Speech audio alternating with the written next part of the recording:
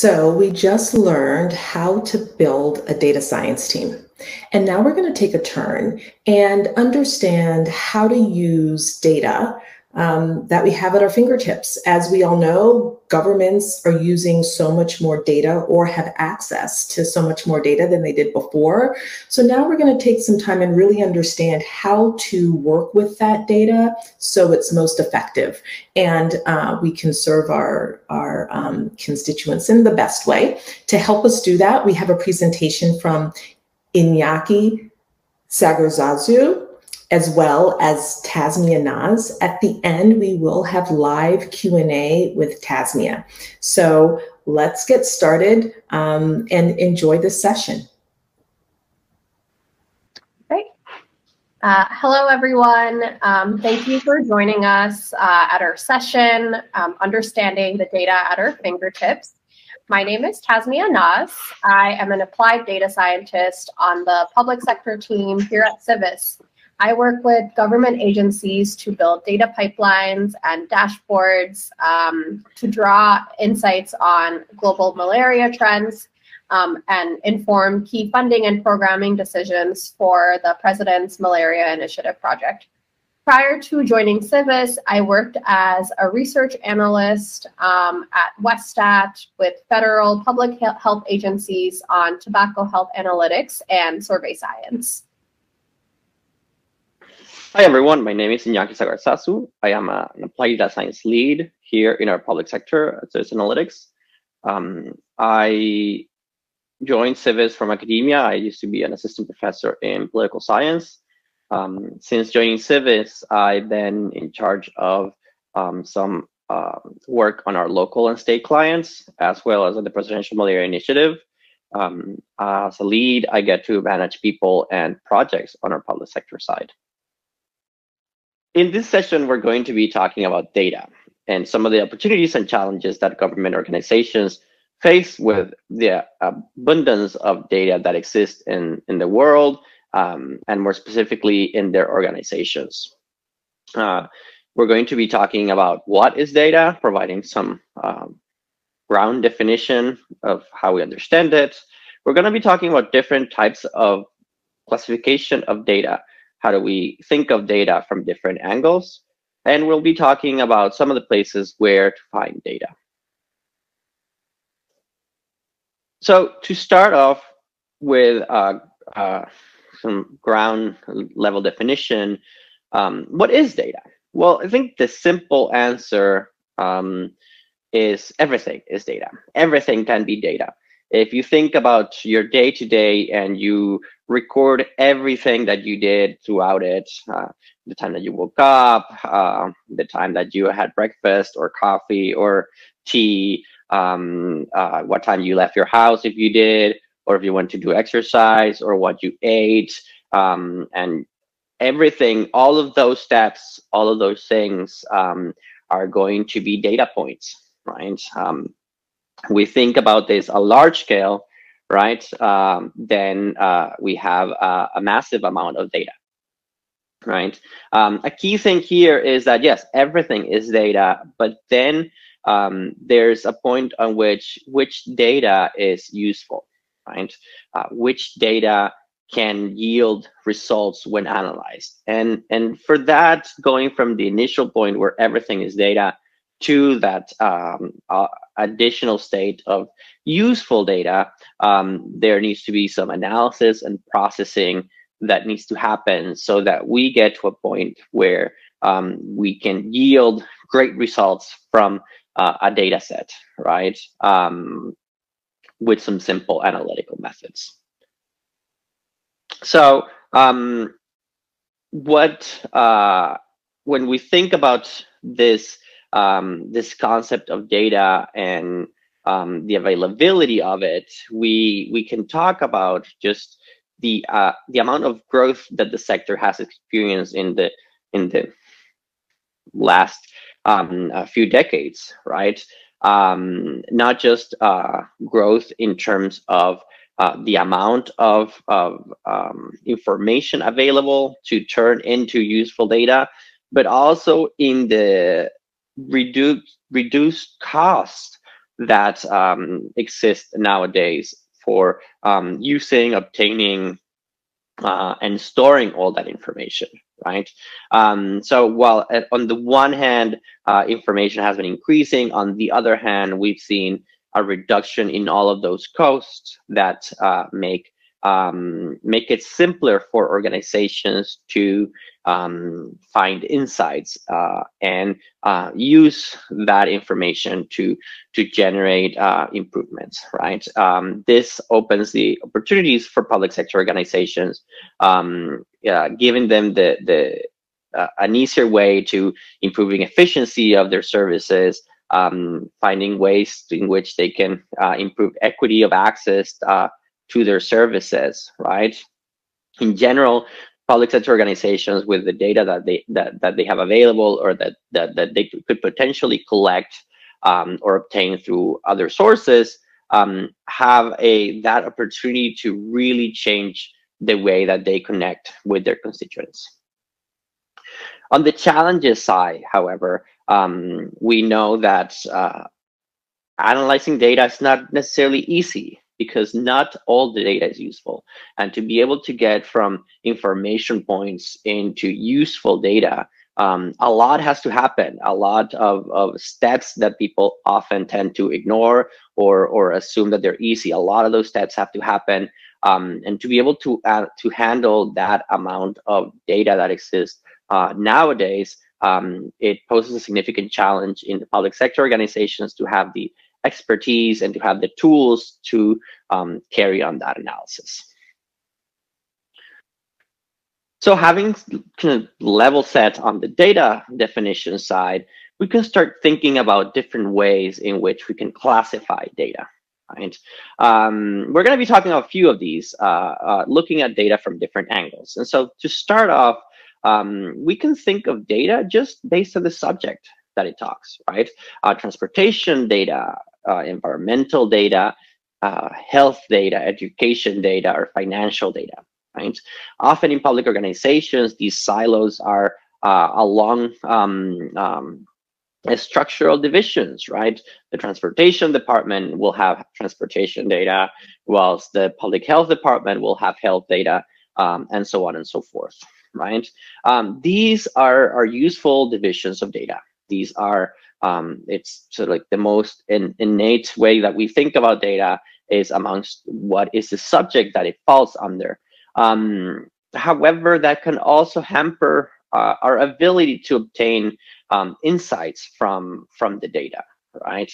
And some of the opportunities here lay in connecting all those different sources of data in a way that allows analysts of different sectors to not just share the data, but share knowledge and obtain those mixed insights of how does meteorological data merge with transportation data, merge with health data, and merge with financial data, right? How do we get all those points together? In terms of the challenges that we see here is, how do we find a way to unify all those different disparate data sources? How can we bring them all to one place where multiple people can talk about it or can look at it and provide analysis? There's challenges not just about where to centralize this information, but also about permissioning and how do we govern this data, who gets access to what, etc. So that in and of itself is a challenge that many public sector organizations are finding themselves with. If we think about data more in the way that it comes to us, right, there's another way that we can classify it. And this is going to be based on how that data is structured, right, or not, right? Data can come with clear headlines or clear classifications where you know what, that a name is a name, that a date of birth is a date, that a zip code is a zip code, etc. Right? You have columns with delimited data, information, right? That it's name and you know what the information in that column will be, right? That is one of the most common ways in which we have data, and it's what we typically find in relational databases or in many of the Excel files that many people have as data sources. It's an easy to use mechanism, right? It's an easy to search mechanism, and is how we tend to think of data most of the time. However, like everything, it has some limits in that with the advancement of the world and the way that things are moving, there's a lot of different data types that are not cannot fall into this description, that cannot be put into Excel files. You cannot put images or videos into Excel files to analyze, or into relational databases. So there are challenges in structure files, that they don't grow with the growth of the information that we've seen. And so if we flip the coin from here, right, we have unstructured data, right? Unstructured data is going to be everything that is not structured data. It's going to be maps, and it's going to be videos, and it's going to be tweets, and it's going to be emails and transcriptions of meetings, and all sorts of other types of either human or machine generated information that could be textual or that could be not textual. All of that is going to be unstructured data, right? It could have an internal structure, but for the most part, it doesn't, right? There's a lot of this data. In fact, there's more unstructured data than structured data. And so there's an opportunity for government organizations to get to that information, right, if necessary. However, because of its lack of structure, because of its innate difficulty, it's much harder to search, to process, to analyze, right? It requires a lot more work to be able to gather insights from them. So no doubt it remains a less used source of information and insights. And with that, I hand it over to Tasmia to continue. So thank you, Iñaki, on your great overview of key definitions of what is data, organizational sources of data, and data structures. So data is generally composed of multiple variables that are combined into a single file, which may come in different formats. One of these formats that data can come through is a flat file. A flat file database stores data in a plain text format, easily read by many applications, such as Excel. Flat files are often stored as CSVs or text files, and they are widely used in data warehousing projects to import or export data. Some opportunities with flat files are that they have an uncomplicated structure. Because of this, they tend to have a smaller footprint, are easily storable, and use fewer resources than their relational database counterparts. Some challenges are that flat files are typically used to describe a single table. For example, a single file is not able to hold multiple Excel sheets, and flat files are not effective for large-scale record keeping. Some problems that can arise with their use include the possibility of duplication and the difficulty of keeping records unique. This can lead to wasted storage and levels of inefficiency. It can be difficult to make changes in the format of the data entered and in the retrieval of any data that requires multiple queries. Another format that data comes in is geospatial data. Geospatial data is information that describes objects, events, or other features with geographic content. Shapefiles are the most common file system used.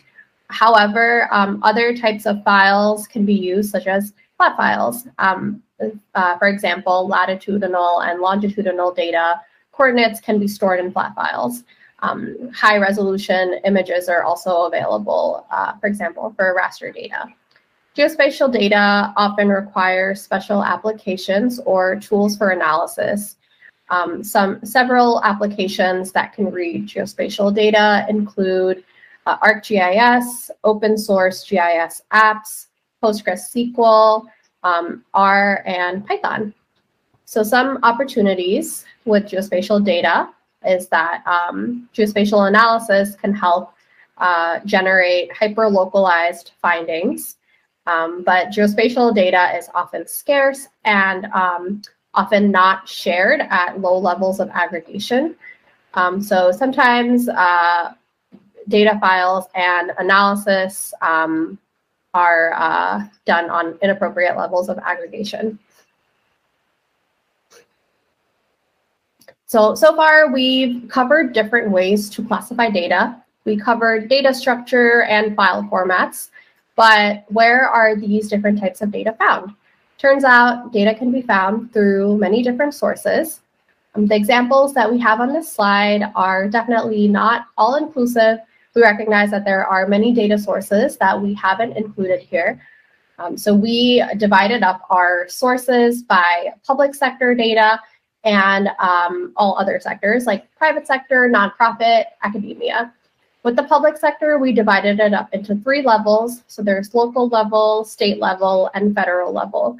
At the local level governments collect data on council minutes, community studies, employee directories, and travel or traffic advisories.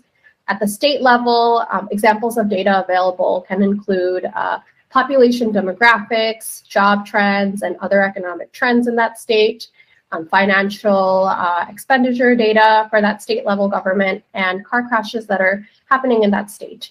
At the federal level, there's the US Census Bureau, which provides demographic data on individuals in the US.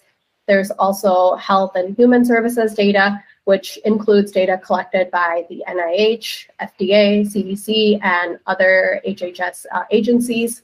And there's also data.gov, which includes information from all of these sources above and many other data sources from other federal level agencies.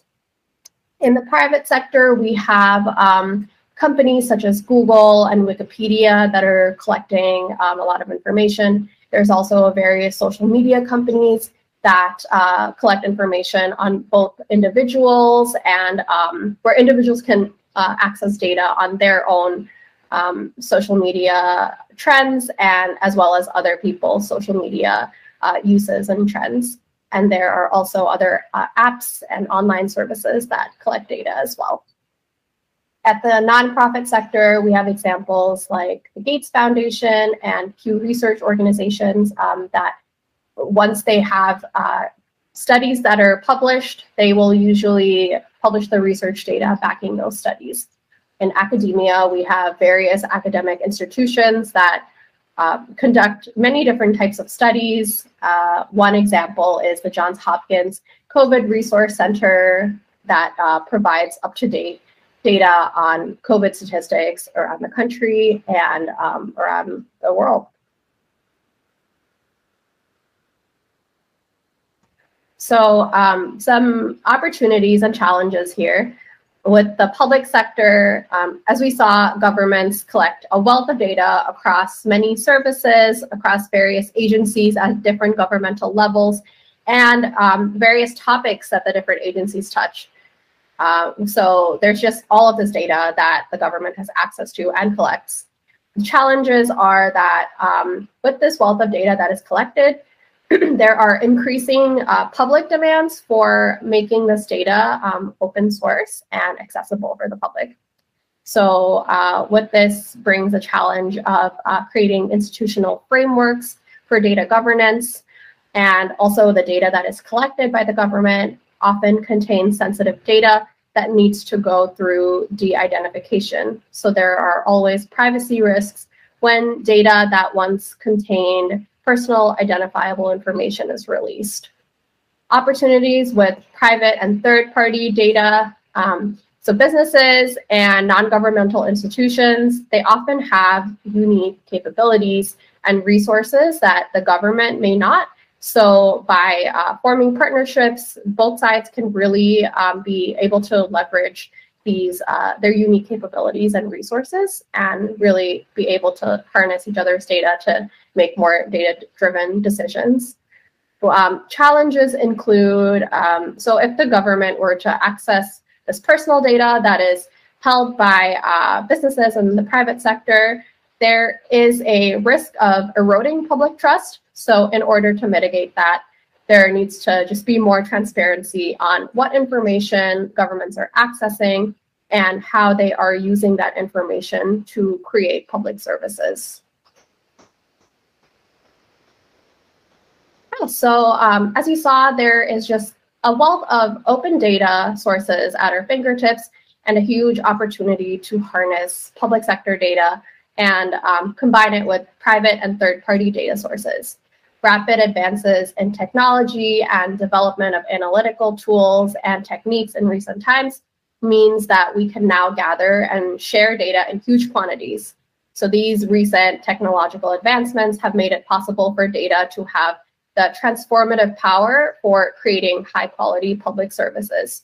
So we hope that our session was informative in helping you identify some sources of data, and we hope that it gave you some ideas for synergizing the data that is available to your organization with data from other organizations to improve public sector services.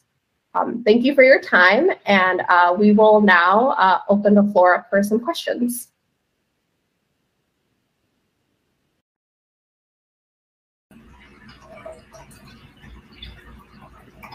Awesome.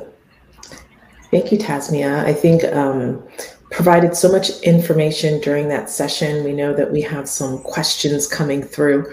The first one of which is, when you're thinking about unifying data, how should an organization get started, right? I mean, it can seem like a really large task and to think about the volume of data, right? So how should they get started? But then also, what are some of the obstacles that they should watch out for to make sure that they're really successful as they move forward? Sure. Thank you so much for that question. So we know that at Civis, we work with a lot of different types of data sources. A challenge that we come up with is, unifying all these different data sources. So some challenges include combining various data sources into a single source and then performing data cleaning. So one thing that's really important is having a data analytics platform that organizes and stores data from multiple sources into a centralized source.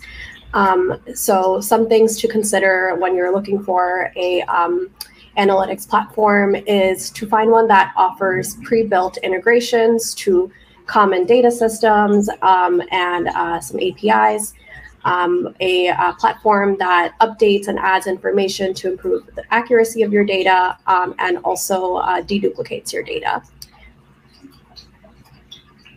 Thank you.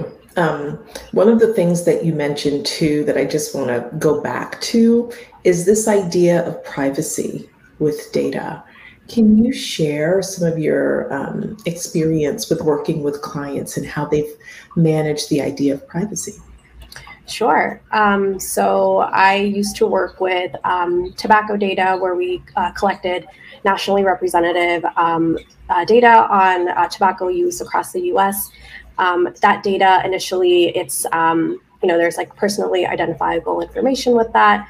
But in order to use that data and make conclusions about the general population, we had to de-identify that data. As we're collecting data from individuals, we really want to ensure that privacy and to make that data public, it's important to apply those de-identification practices. Well, with that, I certainly want to thank you and Iñaki for providing such, I think, really important information as folks think about how to understand the vast data that they have and to work with that. What we have coming up next is a session on understanding the buzzwords. So, we've learned how to build a team. We've learned how to understand some of the data, but what comes on top of that is kind of working through the buzzwords and understanding how to place data properly, considering all of that. So that will be our next session, and we look forward to you joining then. Thank you. Thank you so much.